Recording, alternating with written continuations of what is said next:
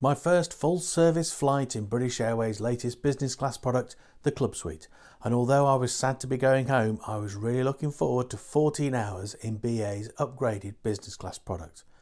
Good food, good drink, and it's a night flight, so I'll tell you what the Club Suite is like for sleeping. And to pay for this trip I used 100,000 points and I paid £550 in fees and taxes. So if we value the Avios at 1p each, then this flight was about £775 each way, or about £55 an hour. But I messed up. I paid more cash than I needed to, and I explain how I bought the ticket and how you can save on fees and taxes towards the end of the video. Hi, I'm Phil, and I'm on a grey gap year. I started out at the Holiday Inn on Nathan Road in Hong Kong, and I used the MRT to get to Central, and then there was a long walk underground to Hong Kong Station and on to the Airport Express. I had a large suitcase with me, and on the London Underground this would have meant I'd have to drag it up and down stairs, but every station I used in Hong Kong had lifts or escalators, and it was painless to get to the airport on public transport. Hi there. Hello, one for the airport please. 115, I can't go card please. The Airport Express has luggage racks for suitcases and carry-on bags, and it's fast and it's fairly regular, and I found it good value at 115 Hong Kong dollars, which is less than £12. A short walk or travelator trip up to the check-in queues. Well, as expected, the check-in desks are not open yet. So there's an economy World Traveller queue. And then there's a World Traveller Plus queue. Can't see a club queue. So I guess I'll grab a seat. Some time later. There we go. That's better. So that's the luggage going to London. Gate 7, 10:25 boarding, and gate close at 10:50. You have a window seat for you. We're using Qantas Lounge, just north immigration shop right turn. Okay, thank you. Cheers. Immigration this way. Yeah, immigration in front. You may have heard during that check-in that we were boarding at gate 7 and we have access to the Qantas Lounge with the ticket. So the Qantas Lounge is down there. And that's where almost the gates are. I'm going to guess gate 7 is not too far from where we are. Well, there's gate 5 and gate 6. So no prizes for guessing where gate 7 is. But as a One World Emerald's got access to Cathay Pacific's first class lounges. And apparently the best of those two is the Pier, all the way at gate number 60. So that's where I'm off to. I've already made a video about my experience in the Cathay Pacific The Pier First Class Lounge, and I'll leave you a link to that in the description. The Pier and Gate 7 couldn't be much further away from each other if you tried, but I took a leisurely stroll back towards the main entrance of the airport using the travelators. I planned to take a look around the other Cathay Pacific First Class Lounge, which is called The Wing, but as I got closer to the gate it became clear that I'd just left it too late to stop in at the Wing, and I still haven't been in the first class part of that lounge. Went past 26 and I thought, that's only 10 gates. This is going to be an awfully long way. Please mind your step. But 13 to 22 are off down there, so we're skipping those. Oh yeah, I know where I am now. This is where I went down for the train. Okay. Gate 6 immediately. Your plane is going without you. Right, so that's an 11 o'clock departure. That is an absolute final call. And there they are. They've been found. Oh, these are nice. Boarding was very orderly with well-marked queues, but I think the hat tip goes to Hong Kong Airport rather than BA. Hello, welcome. How are you doing? Okay? Yes, good, thank you. 23A? Just turn the near side. Thank you. Welcome on board. How are you? A nice welcome today. And a right turn for everyone through a new style first cabin that looked like it might have the sliding doors. Swanky. Then through the forward business cabin and through the galley into the middle business cabin, and then onwards to the rear of the rear business cabin. So 8 first class seats and then 76 club suites in a 1-2-1 configuration on this Boeing 777-300. And finally, I make it to seat 23A. And since I've had a sticky beak at first, I think I'll have a quick nose around Premium Economy. And BA Premium Economy is on my to-do list. Looks pretty good. The business cabin on this aircraft is just huge. It's in 1-2-1 configuration and the centre pairs have their feet pointing inwards towards the centre, and then there's a privacy screen for solo travellers. On first glance at my seat, it looked absolutely spot on. I mean, throw the bedding into the overhead cabin, get settled in, grab a drink off the tray. Pre-departure beverage choice with champagne or orange juice. I took myself a little champagne. Hello. I'm going to tell you up front that the seat's good. I mean, I really like it. There's 3 little storage cubbies in the top of the suite. The first is sort of like a vanity cupboard and with an amenity kit in it and a small mirror in the door. A larger bin with the universal plug, USB charger, headphone socket and the remote on a wire. And the USB charger actually had plenty of juice in it. To go from 56% to full in an hour, well, that's about as fast as my Samsung S21 charges. And then a smaller, slimmer cubby which I just chucked my passport into. And during the flight I found another storage area under the main unit which is perfect for popping your shoes into. And I came across this built-in footrest which is useful, I guess, if you're a bit taller than my 5'4". There's also an adjustable armrest. A lot of seats have this now and it's a great feature. Lift it up when you're sitting, lower it down and it makes a bit more space when you're sleeping. All in all, this is a really well thought out seat. The control panel that controls the seat is within reach when you're seated, and it's also accessible when you're standing, putting the seat into bed mode. A simple panel with limited adjustments, but it all worked really well and it was easy to get comfy. The control panel also adjusts the over-the-shoulder light with 3 settings. There's another light in the ceiling, but this is turned on and off with the main control that's situated in the storage bin.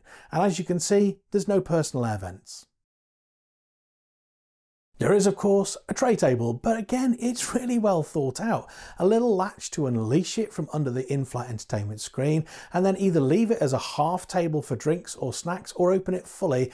And then there's another latch to release the slide so it slides towards you. And you can get out of the seat in both fully open or half open mode. And finally, it's tight to the IFE screen when it's stowed, so it isn't going to smash your knees when you're in bed mode.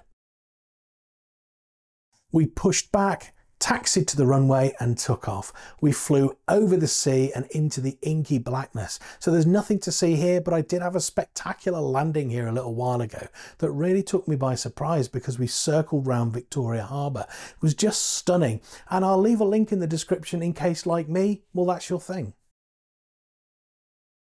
Shortly after takeoff, we were offered a hot towel, The boiled rag. and a pre-dinner beverage with a packet of nuts served on a nice little tray. Now, if they could just serve those nuts in a bowl, I chose a vodka tonic. Cheers! And the snack mix was pretty good as well, you know. And that was the starting pistol for dinner, and when my meal came it was served on a little tray under a big tablecloth. And I don't understand this choice, when the competition always lay out the table and then serve each course. I can only imagine you need less crew to serve dinner like this, but it seems like a false economy to me, and now I've experienced Qatar business class and some others, well, it just feels a bit cheap. When it came to choosing my starter, I picked the gravlax over the soup, and what a choice that was. I mean, just look at that presentation. And I paired it with a nice, well-chilled Sauvignon Blanc. Cheers! I picked at the quinoa salad, and it just wasn't my thing, it just wasn't for me. The gravlax, though, was one of the best starters I've ever had in the air, and it was salty and herby. The mustard dressing just took it up another level. Everything worked together beautifully, even that pea puree, which I was a little bit suspicious of, but I loved every mouthful. I was served a trio of breads, again in a little basket, but they were stone cold, like out of the fridge cold. And this was the only thing that let the meal down. So let's move on to the main course. I was tempted by the halibut, but I'd had a fish starter, so I opted for the grilled beef fillet in Armagnac sauce. And again, it's well presented given the teeny tiny plate that it's served on, with nicely turned potatoes and carrots. And turning veg is a skill I never really mastered when I worked in kitchens, so a little hat tip to the chef for those. Now it looks like I'm struggling to cut into the meat, and I am a bit, but it's mostly because of the knife that I've got rather than the meat, which is surprisingly good. And it's in a rich demi-glazed brandy sauce with great depth of flavour. And the sauce was just so good, I mopped it up with my bread. How uncouth, I know, but the sauce was just too good. And now a minor gripe about BA Catering. Salt and pepper in little sachets wrapped with the cutlery. I can only imagine it's because everything's served on this little tray. But in Club Suite, they could lay the table nicely and have salt and pepper pots. I mean, they could, but they don't, and it's a pity. So dessert, it's going to ruin this, right? BA couldn't possibly put 3 good courses together. Well, ladies and gentlemen, they did it! I picked the chocolate lava cake and it was good. Okay, so chocolate pudding is never going to set the world of gastronome on fire, but it's a decent pud and I didn't need to resort to the cheese board on this flight. And I think in the absence of brandy, that's a Baileys to go with my dessert.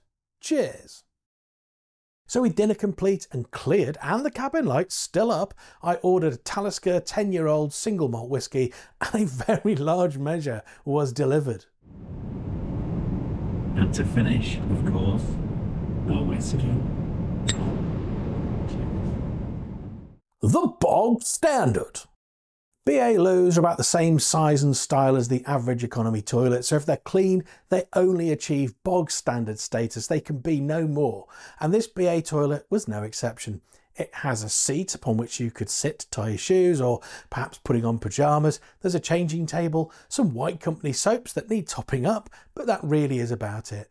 The little flower holder is a reminder of what could be without BA cost cutting. But does no flower change my flying habits? Well, I doubt it. And that really is what BA are counting on. But yeah, it's bog standard.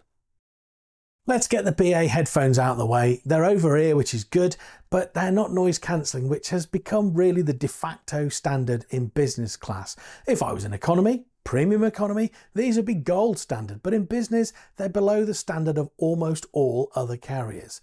I think my face just says it all. A neat feature though is the headphone socket in the larger storage cubby. Remember that from earlier? Well, the lid leaves a gap when it's closed so the headphones can be plugged in nearby without you catching your elbow on a chunky plug or ruining the aesthetic of the seat. And it works too if you're charging your phone from the USB. Very nice. The screen then, it's excellent in these new Club Suites. I think it's a good size, it's bright, responsive, decent resolution, either on par or perhaps above its competitors. The entertainment selection looks better on this 777 than it did on the 7879 that I had in the other direction. They both have a decent selection of movies, but I'm a box set guy, so I notice TV shows more than anything. And on this aircraft there seems to be a bigger selection of TV shows and more series with full seasons, but the pitiful first 3 episodes of a season still exists. You could watch the first 3 episodes of Yellowstone season 1, skip the rest of the season, and then watch the start of season 2 like an animal. I took 3 business flights with Qatar and I watched the entire season 1 of Tulsa King across those 3 flights. You can't do that with BA. But into the box sets that they do have, and it's a much better selection here on this aircraft. The complete season of Brooklyn Nine-Nine, which is where that boiled rag joke comes from, which I also seem to do every time I get a hot towel. 5 complete seasons of Big Bang Theory, there's Suits, Young Sheldon. You can probably find something in this selection that's going to be to your taste. So I'd say this selection is above par, but it's not up there with Emirates or even Qatar Airways.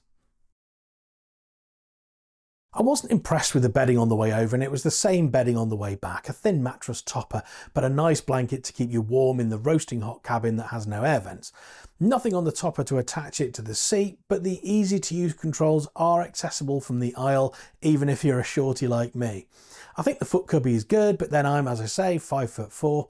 Let me know in the comments how you find this bed and the cubby for your feet. I thought it was really comfortable. So I popped the mattress topper on. Have I got that upside down? Let me know. I closed the door and I just got my head down. A note on the door and privacy. The walls and the door aren't particularly high, and while you're offered decent privacy compared to non-suite products, it's not super private. But as I'm finding with BA, it's actually perfectly adequate. So I slept okay, but my pillow was a little bit lumpy. It's a very lumpy pillow that needs thrown away and starting again. That is not a good pillow at all. I know, right? A lumpy pillow, first world problems, but it is simple to remedy for very little cost. So let us march onwards to breakfast with a good dinner last night. Could breakfast be the last hurrah that tops off this really good flight? Well, the orange juice was a disappointing start. Not sure what that is. I mean, I know what it's supposed to be. I'll stick to the coffee, which for some reason isn't much better on BA. Then there was strawberry yoghurt, but it had been rather messily spooned into the bowl, and I needed to wipe it on the tablecloth, which was also laid upside down. My mum would be unimpressed. And once I got the bowl clean, I actually enjoyed it. It was a nice way to start the meal. Onto the fruit plate, nicely presented on a banana leaf, and I keep trying dragon fruit and watermelon to see if my palate's changed. It hasn't. But British Airways seems to consistently get the fruit course right, and this was a plate of nicely chilled, fresh tasting fruit. I picked the mushroom and cheese frittata for my main course, nicely presented. Apart from a couple of misplaced beans, they could and should have been tidied up before being served. It's very picky, I know, but this is business class and it requires an eye for simple detail, like making sure the yoghurt isn't dribbled down the side of the bowl. Let me just tidy that up for you, BA. There you go, that's much better. With the plate cleaned up, the food was actually very good. Hot, tasty, well seasoned, a nice and satisfying breakfast. So to the finale, that is the croissant. Will it be cold? Will it be cooked to an inedible crisp? Well, as Goldilocks would say, it was just right. Warmed up with a little pot of lovely jam and putting to one side a couple of easily corrected minor technical faults, it was actually a good end to a really good breakfast. So as we come into land and I get another boiled rag, what are my thoughts on this 14-hour flight with British Airways in their business class club suite? Well, I've already said that I like the seat. I really do like this seat. Even though the colour scheme's a bit dour and grey, it can feel a bit like sitting in an office cubicle, but I do like these new style simple business suites with a door for extra privacy. They really grow on me. The food was decent, with the Gravlax starter being the standout. The crew did a great job and worked hard, giving good service, and I found the club suite good for sleeping. I managed a solid few hours napping, which on a 14-hour overnight flight is important. So I'm giving British Airways and their club suite a big thumbs up. And now, as promised, how I booked the ticket and how you can avoid making my mistake with the fees. I used my Barclays upgrade voucher, which allowed me to book into business class but pay the Avios for premium economy. And the premium economy Avios was exactly half the usual business Avios because these were off-peak dates. So I paid 100,000 Avios and £550 in fees and taxes for the round trip, and using the voucher gave me the same Avios discount as if I'd been using my Amex 2-for-1 voucher. I promise I will make a video explaining the different credit cards, their costs and so on, but for right now you can just take my word for it, or you can take a look at some videos about credit cards by my favourite YouTuber Matt Jones over at Matt's Planet, and I'll leave a link in the description for you. So I paid £550 in fees and taxes, but there is a hack to reduce those fees that I didn't know about until I got back, and it's a heard on the grapevine kind of thing that I wouldn't usually share, but I have verified this to an extent. To show you this hack, the difference in fees and taxes on the route, the first thing I need to do is find some reward availability, and to do this I'm going to use SeatSpy, which is an excellent tool. I recommend it because I use it and I subscribe to it, and I'm on the premium plan for about £3 a month, and that's good enough for me.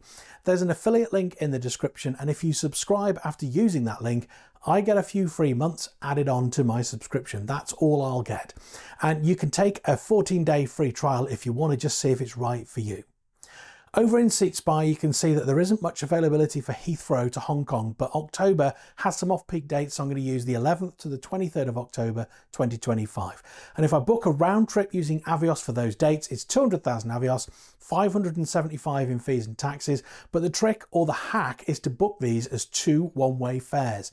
Heathrow to Hong Kong is 100,000 Avios and £287, but the return trip from Hong Kong home again is the same Avios, it's 100,000 Avios, but the fees and taxes are £35.79. So if you're going to just book a reward round trip from Heathrow to Hong Kong with BA using Avios, then this is going to save you over £250 in fees and taxes. But I'm using a voucher, so this is actually going to cost me 100,000 more Avios than before. Now, I don't think that I can use a Barclays upgrade voucher to discount the Avios if it's on 2 bookings, but I do believe that you'll be able to use an Amex 2-for-1 voucher to halve the Avios and get the reduced fees. I have to tell you in advance though, I haven't done this myself, and I usually only talk about things once I've done them and I'm sharing practical experience, but the process in theory is this. You book the outbound leg using your voucher and you get a 50% Avios discount. Then you make a separate booking for the return at the full Avios cost. Then you can call BA and apply the voucher and you'll get 50% of the Avios on that return leg back again. And this process is used by people who want to use a 2-for-1 voucher but book really far in advance on popular routes. And they'd book the outbound leg 355 days in advance before the return leg has even been released by BA. So if you have first-hand experience of doing this, please pop something in the comments so everyone can learn from it. So you can save on fees, but it's a bit messy and it does come with some risks. If you book that outbound leg as a single, there's no guarantee that the return will still be there when you come to book it. You'll also need the full Avios to book the return, and then you essentially have to claim some of those Avios back. And finally, if you do need to cancel, you get 2 lots of cancellation fees because it's 2 bookings. Remember, vouchers need to be applied when you book. They can't be applied retrospectively. And again, I'm going to say that I'm a student sharing things. I'm sharing something that I've learned. I'm not a guru who's all-knowing. And in this case, I've learned about it and I've verified it somewhat, but I haven't ever done it. But I wanted to talk about it in this video because I wish that I'd known about it before I booked, and I figured you might be glad to know about it too. So I hope you enjoyed the video, and if you did, perhaps you could give me a like, and do consider subscribing, clicking the bell, and then you'll get notifications when new videos are released. I've got a video about my experience on Scoot coming up very soon. And if you'd like to see how these Club Suites compare to the new Qatar version of Club Suite, then this should be the next video that you watch. And if you'd like to support the channel, then I do have a Patreon page. Over there you'll find Patreon exclusive videos like how you can fly for 7 hours in Emirates first class using just £350 and some points, or for about £1,250 you can actually make it like a 2-stage cash booking. So thank you for watching and joining me on Grey Gap Year.